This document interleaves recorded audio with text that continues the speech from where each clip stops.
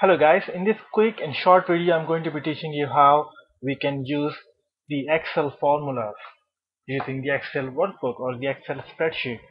So let's say I have a list of numbers. Let's say I'll be writing down some random numbers here: 8, 5, 7, 9, 6, 2. Okay, and here I would like to find out what the uh, if I wish to find out the total of all these numbers. All I simply need to do is that just click on the auto sum, and this is what it will do.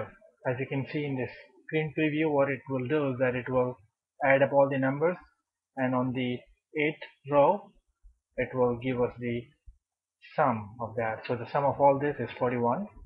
Okay, similarly I'll just hit Ctrl Z to undo that.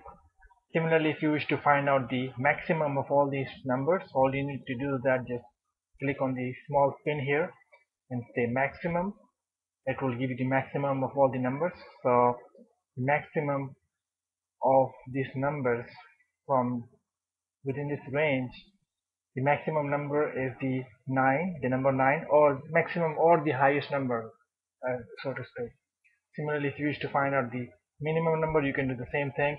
But what if you have a number? Let's say we have one number here, and one number here, and one number, let's say here, and you want to know the total of these three numbers in three different locations right here, let's say here.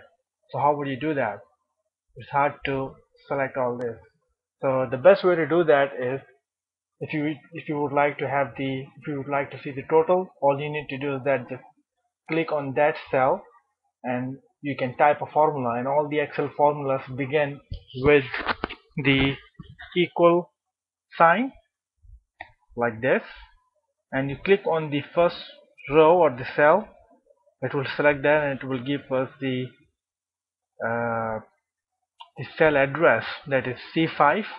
Okay, so what we need to do, we need to add all that. So we'll hit plus, and I will click on this cell. It gives us the address, that is E2 right here. It is on the column E on the row 2, so it is listed right here. Similarly, I will hit plus because we are adding these values, and I'll hit on the third column right here, that is F5, and all I need to do is that hit enter, and it will give me the total of all these three values. And what I can also do is that I can come here and change the value. Let's say from 8 I will change this one to, let's say, 1, and hit enter, and the moment I do that, it updates the value right here. Because if you see the value underneath the formula underneath the cell, what it is doing is it is adding the value from this row, and then from this row, and then from this row. So this is what it is doing, and the moment you update the value, the total gets updated as well. So this is one way to do that. And also you can insert your own functions. You can just click here. There are various functions. We have sum, average. You can start with the if else statement. You can have the conditions here. You can count.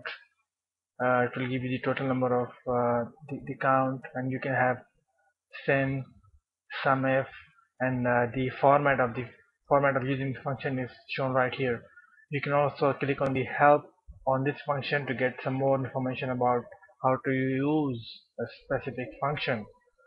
So Excel is using function is pretty very straightforward and easy.